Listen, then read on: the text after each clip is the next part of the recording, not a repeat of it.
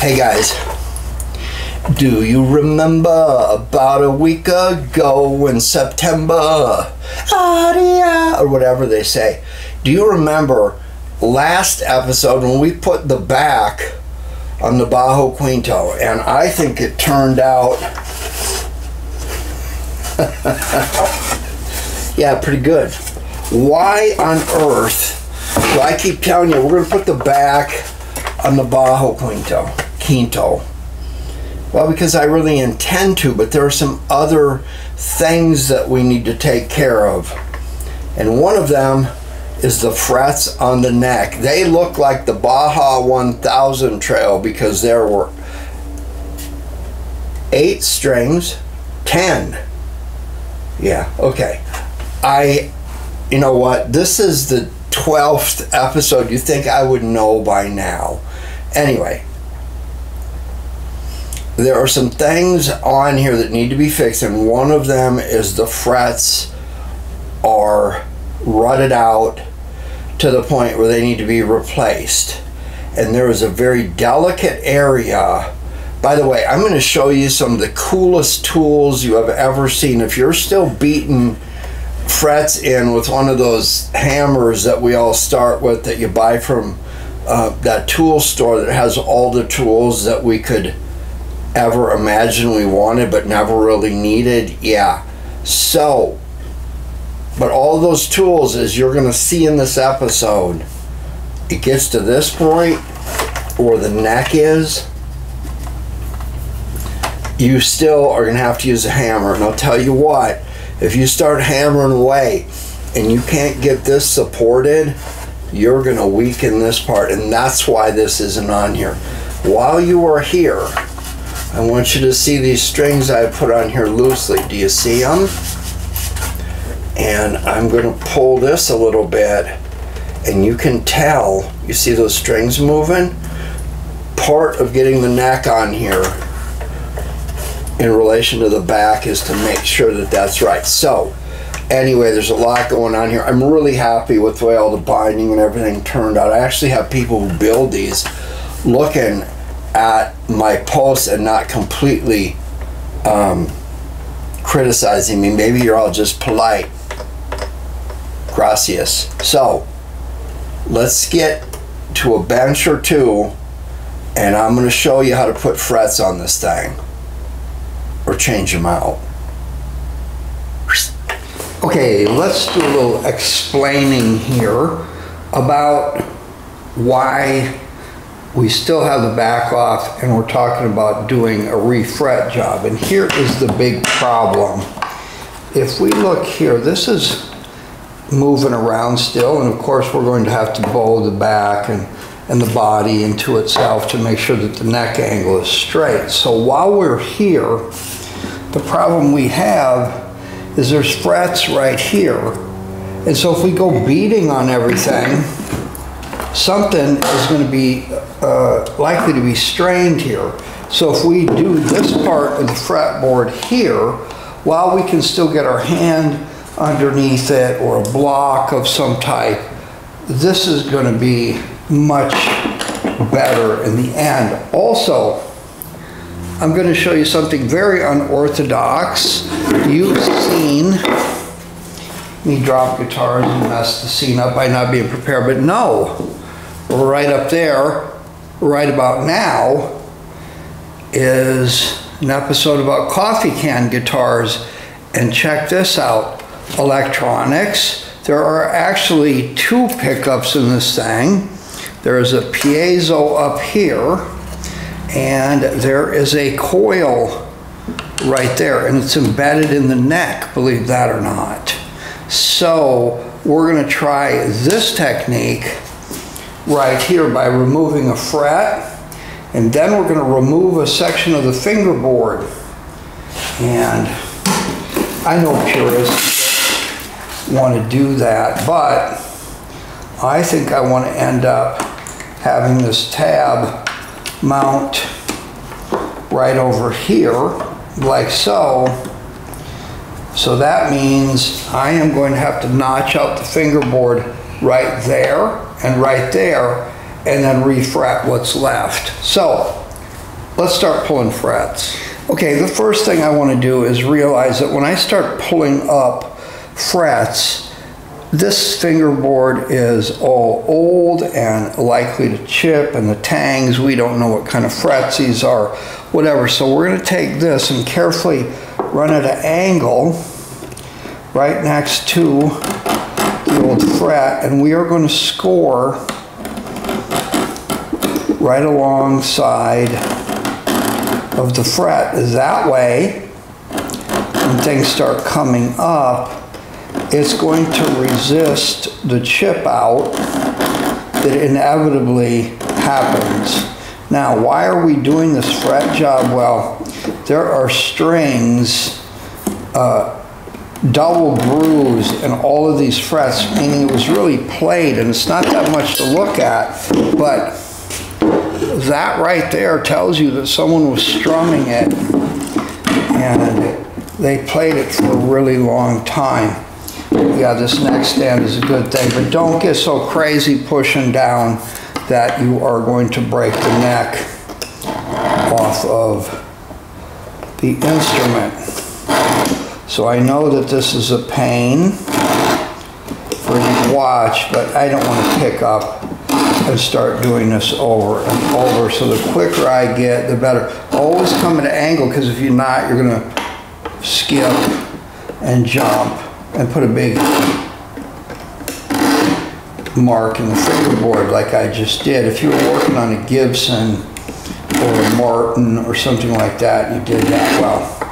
It would be terrible, but since I own this guitar, I actually like that, and I will treasure that, and I will be able to identify the guitar by that. Now, a couple things I want to show you. Do not cheap out on some tools. Get good fret cutting pliers, nippers, and get fret pullers. Now, pulling frets is not something you grab onto them and just yank on them.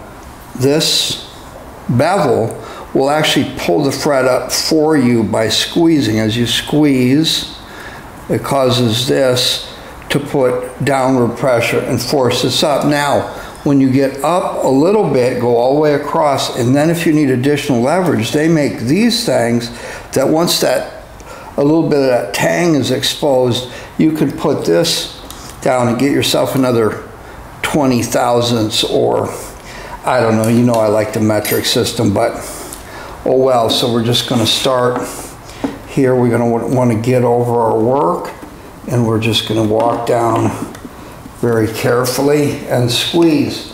We are not pulling. Pulling is going to give us chip out. We do not want that, because chipping out the fingerboard is going to make your new fretting job terrible. Okay, the best thing is always to stay over your work. See, this is coming up a little bit now, which gives me the ability to put this on here and then walk down. And it's going to give me a little bit more leverage the further I go down.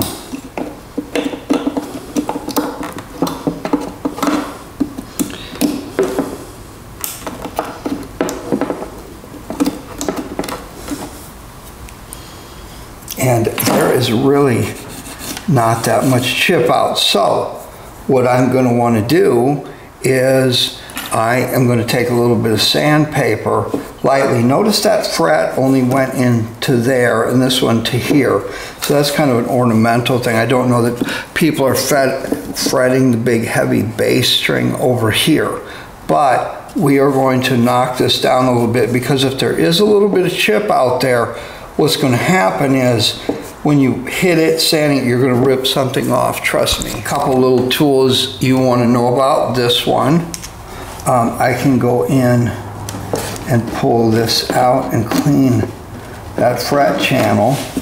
And I can also take this, which is like a fret saw, and I can just kind of pull that through once or twice, and everything will be okay. Now I'm going to pull these off, remembering that I am going to mount the pickup over here somewhere in this area. I want to make sure that I've got a place to mount this. Since this is going to be a right-handed guitar, I want the wiring to follow through here. Come on, chick flick teal pointer, do your job. I know it's late. Quit your whining. Okay, let's do one more together. Remember, these are short over here. Always get over your work.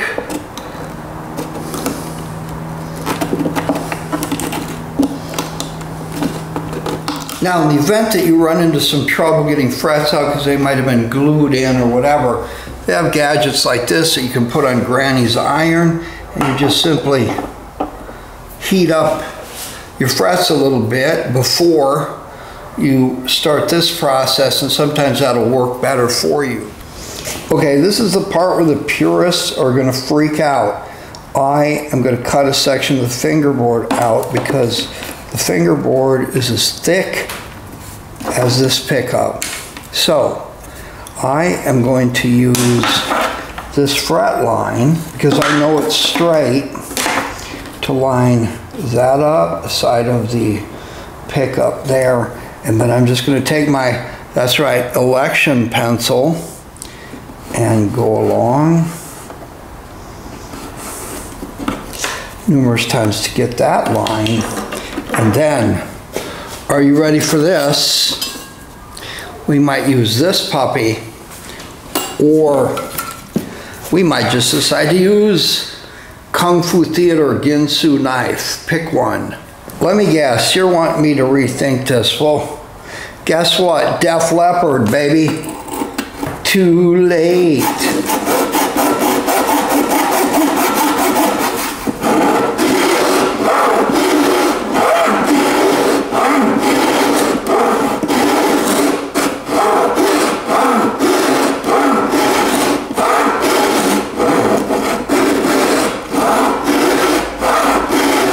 Okay guys, we have taken off most of the frets. I got a little Instagram deal to do, but remember, we were going to decide how to amp this thing up, to use a sound hole pickup or a piezo or something. I don't know about the piezo. I might do that, just mount one on the inside just for that. But what I decided to do, I showed you, this is a fret warmer that you can put on Granny's iron, which I brought in here. You can't be without Granny's iron.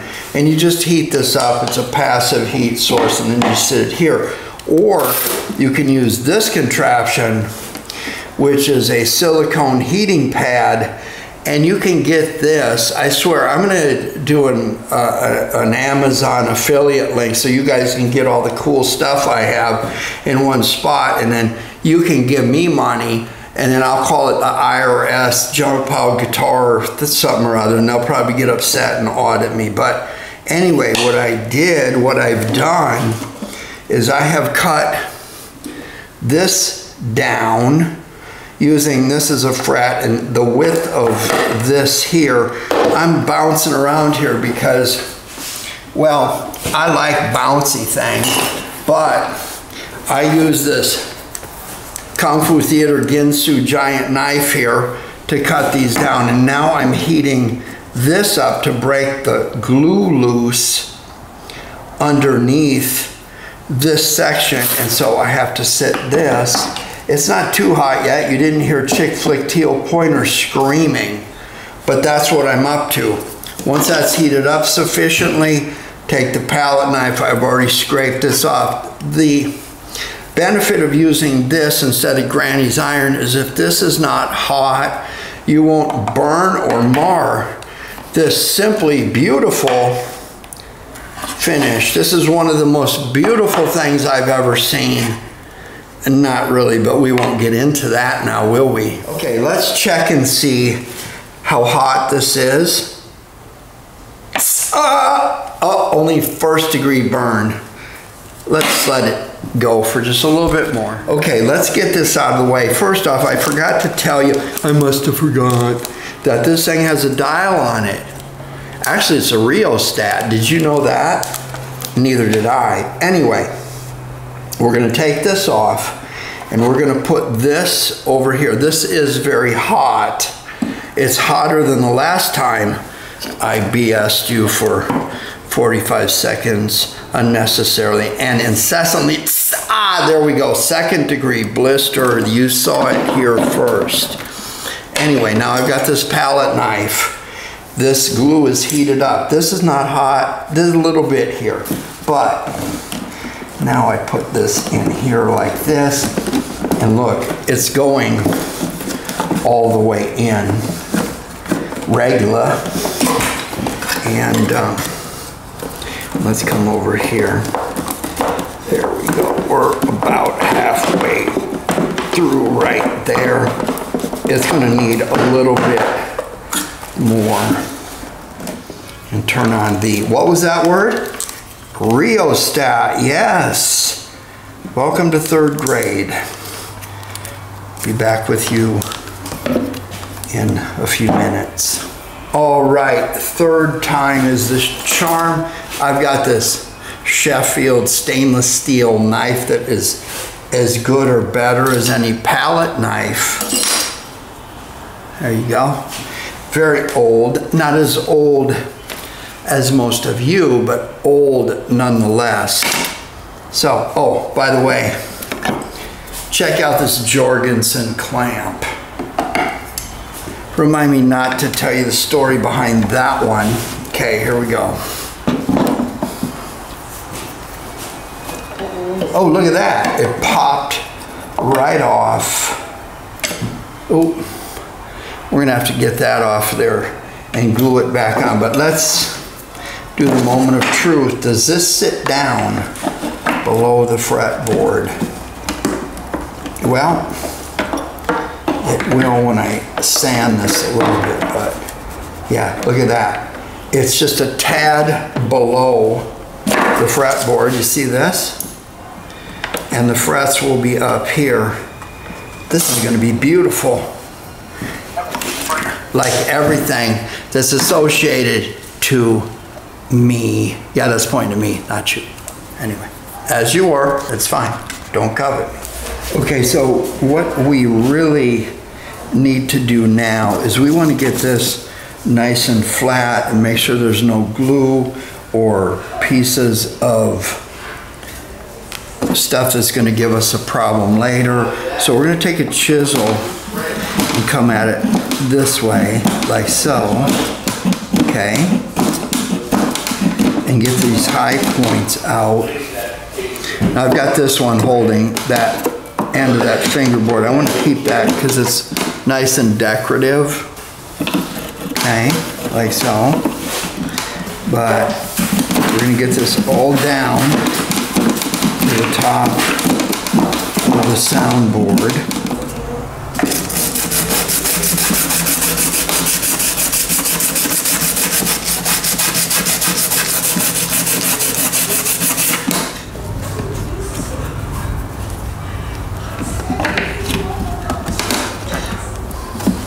Now notice that I'm going to turn this upside down because there's a wire here that needs to be drilled down through here, and I'm thinking that there is plenty of room here to attach this tab. So there'll be 2 screws going, or 3, going down into this area. We just got to find out what's behind it because I know there's a brace going through there.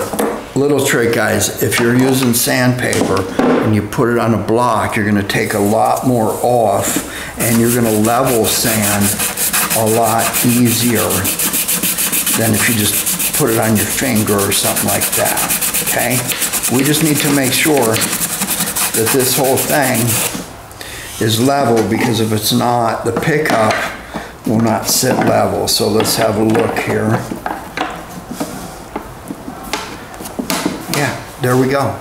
Okay guys, a couple little tricks here before I move back into the fretboard and refretting this thing. I really don't want to put any more holes into the soundboard than I need to. I did have to put a hole in for the wire for this pickup, okay? These are typically pickups that mount to a pick guard. And they also have ones that come and wrap around the side of the fingerboard, but this fingerboard is pretty wide, so this works good. You see that? Now, in the event I want to restore this, I've got the piece of wood saved that I use, because we never throw away wood. I can glue this back in here, and it's got a fret slot right there. But at the end of the day, what I don't want to do is start drilling a lot of different holes in here, because there's some bracing and stuff. So I took a piece of plywood that, see, there's plies, and I figured out how much room there is between here and the bottom here. And when I lay this in here, I want to make sure that this is nice and flat. It can't be sticking up above. So that all worked out good. Everything lines up, because there's a lot of strings that have to go over this thing to make it work. Then I took a couple pieces of plywood that fit like so under here.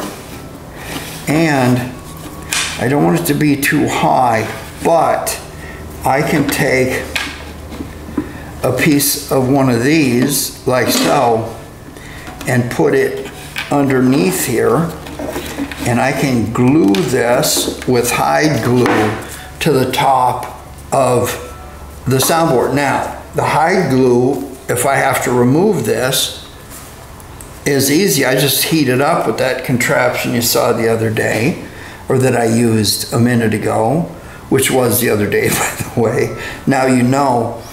But I'm going to put this grain the opposite of the way this is running, so it kind of acts as a cleat. But when I lay this over like so, you can tell when that's glued to the top, then I will be able to use a couple of different screws or whatever I want to attach to the piece of plywood that's under here, and not the top of this wonderful, spotless, exquisitely finished guitar. Now that we've got these frets off of here, what we want to do is take something that we know is flat. We want to put a worn fine grade of sandpaper, and since this fretboard is flat, we can just do this. We don't want to take a short piece and just be going here and here and here. You want to basically be able to go over the whole fretboard like this, whatever you need to do. And you can get a lot of the stuff. You don't want to take a bunch off, but when you start seeing things and patterns showing up here wherever the sawdust is, that will kind of tell you where your high points and low points and all that kind of thing are.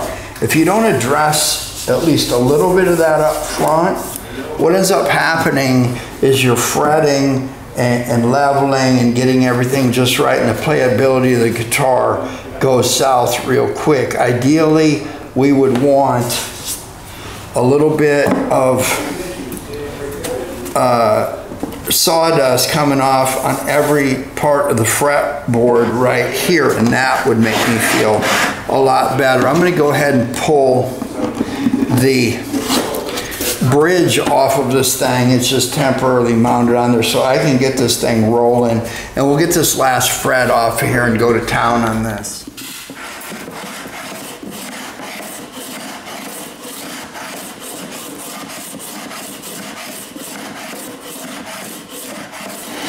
So I think we're getting pretty close here, because if we put a straight edge on here, it's all good. Those few minutes that you put your attention to will pay off in the end. Now, of course, we're going to take our little fret scraping tool and run down through these and make sure everything's good, because we're going to start pounding some frets. And I think we're going to learn a little something here, because I got some old tools and new tools, and you know what, when you're doing a guitar like this, one of them by itself never does the job. That's the joke about fretting.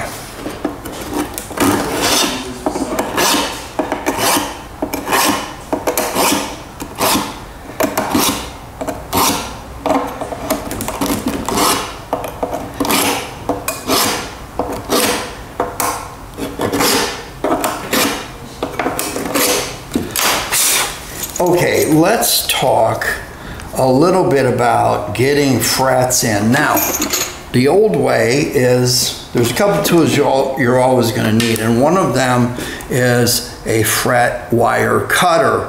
Don't skimp on this. You've got to be able to do something that will clip the ends for you. There's some other stuff, but basically I cut this at an angle like this, boom, and then I simply put this in here like so, and I like to slide it up to the end, and then I can take a hammer of some type and smack my finger, but I could just tap that in there like that, and then I just come to the end. This is where this is very handy because it gets very close, and I can just cut it like that, catch the wire, and then simply come along and give it some taps.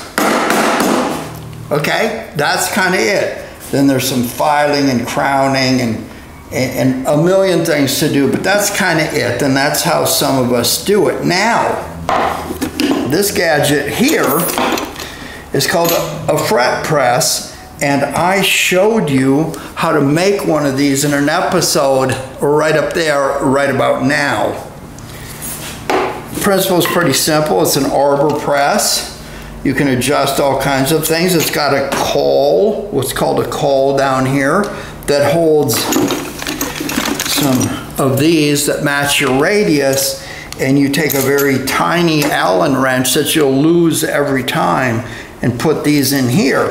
Now, these are easier to use when the neck is not on the guitar, or you put your fingerboard on and get it fretted and get it done. And then this is simply put the fingerboard in here, adjust everything where it needs to be, and then you just simply put this down, and the caul, again, based on the radius of your neck, this one has no radius, but you can see there's a groove in there that seats the fret and pushes it in mechanically. Now, good news about this is you can prop this up, you can line up everything. I could actually get this, by the way, it's heavy. I could set it on some blocks and do whatever I need to do, but when it gets down into this area or up by the headstock, sometimes that's a problem. Okay, let's try something that's kind of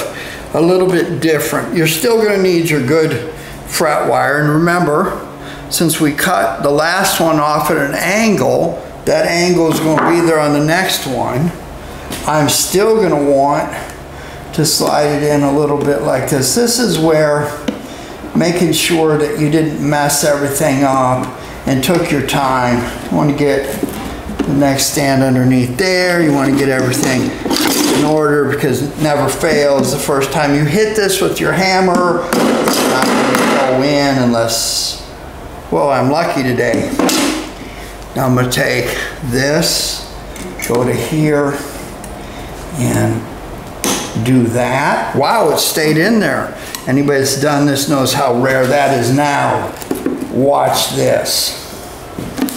This is like the arbor press, yeah, except it has padded cradles. There are several of these that match the profile of your neck. This is not a cheap gadget, and if you're doing a lot of fret work, it would justify it. But you got something, you could use this for a dobro. It's flat, but you've got all these different things, and they're padded, and they pin in and pin out really easily. And then you have a number of cauls that match the radius of guitars. So same thing as the arbor press. And wow, I found that little Allen wrench for the second time in a row in one day. That's rare. But what this does is once you get that tapped in, you carefully put that out there like that. You get under the neck. And this works like a vice grips. You line this up carefully, and then you just press down, boom, and it drops right in. Then it's just as easy as grasping a little bit, clicking the release, and there you go. You can adjust how difficult or wide you can move this. This adapts to just about any instrument. And the nice thing about this is you don't need to set up anything. You can just come in and, again, if you need to adjust how it is, you can feel that and it will clamp and press those frets down in there. Like I said, this is a major investment, but if you're doing a lot of fret work, this is the one. Look at that.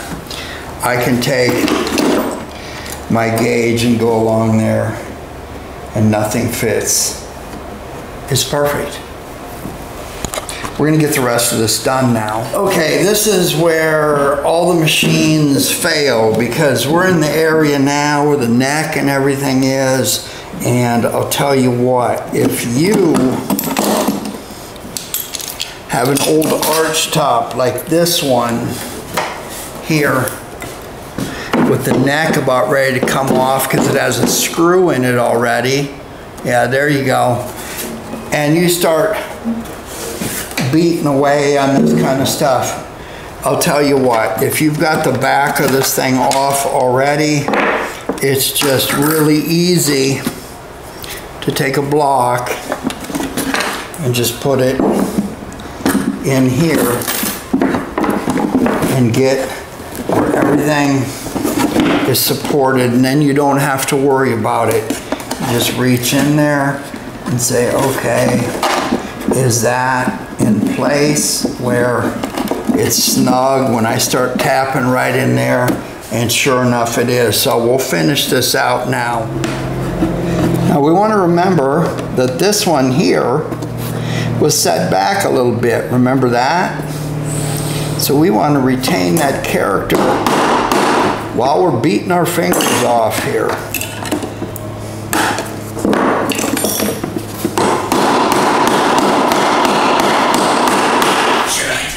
Okay guys, I'm gonna be a real bastard. You know, that's what it says right there. Blow it up, you see it? And kind of just leave you hanging here, but I don't think that I can do justice to the whats and ifs and hows and whens of the way fret dressing goes. So I'm not going to do that now, but I want to give you a look at some of the tools that we use and some basic stuff here. Now, when we use our fret nipping pliers and we get these ends where they need to be, that's good. But if it's coming into winter and you're going down your fretboard on any guitar and you feel these sticking out, that's because the wood is shrinking. Wood shrinks, it expands, and that kind of thing. So there is nothing better in my world of junky guitars than to take a big bastard file and just run down these until you can't feel them sticking out anymore, and then you begin the arduous process of coming in and counting strokes. So if you're going to do 5 on each one, do 5 on each and every one. But don't kid yourself, I use a bastard file. If the guitar is separate, the body is separate from the neck, don't be surprised if you see me taking a guitar that I've made out of a cigar box or a coffee can guitar license plate neck and just putting it up to the belt sander and rolling it to get the initial dressing done.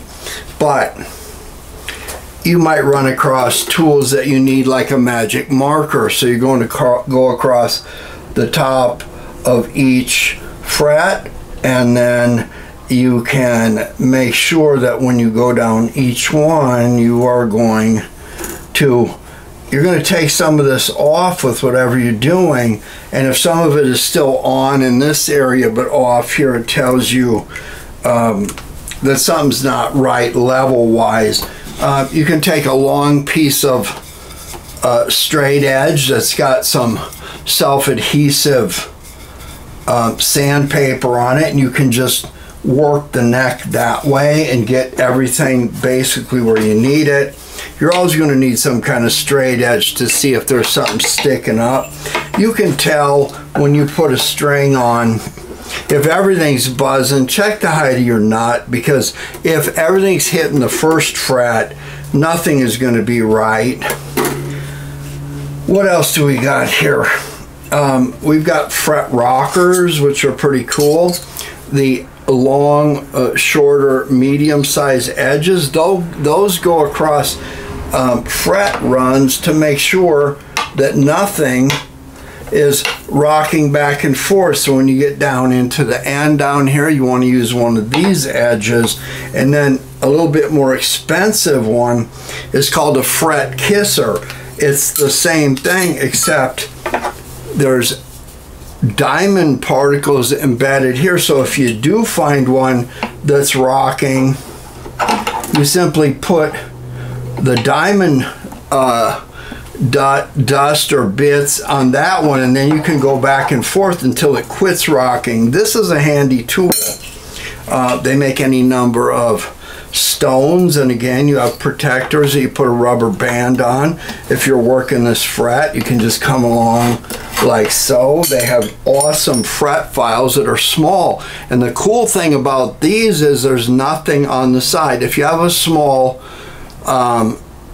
file that's shaped like this and you don't want to spend the extra money to buy this, you can take the side teeth off of any file on a belt sander, but this one is for coming in like this and doing some final work. We also have these awesome files that you can use on a guitar that's having a problem and you still have the strings on, but again, this is diamond embedded, so you just do this kind of stuff. There's files that already have the crown here, so you just go like so, and again, if you mark all of these up with a magic marker, you can tell how you're doing. So this is its own thing. So we will end it there. The main thing that we learned here is that we got the frets back in, we didn't break up the fingerboard to do it, and now it's just time for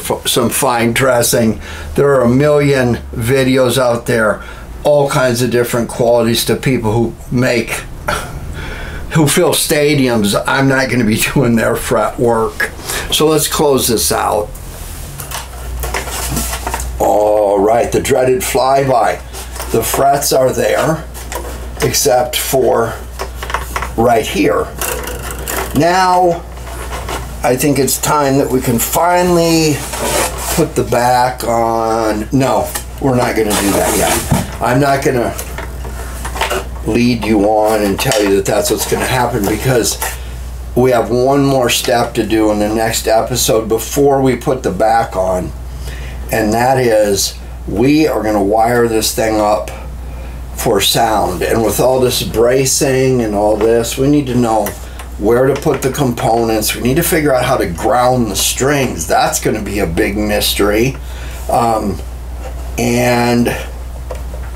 anyway, let's end this episode now. Don't get freaked out about the back, but it's time in the next episode to wire this thing up, and let's finally hear what it's going to sound like, because it's certainly sonically concrete now that I put all this in there. Hey, thanks for watching. Give me a like and subscribe if you have not. See you soon.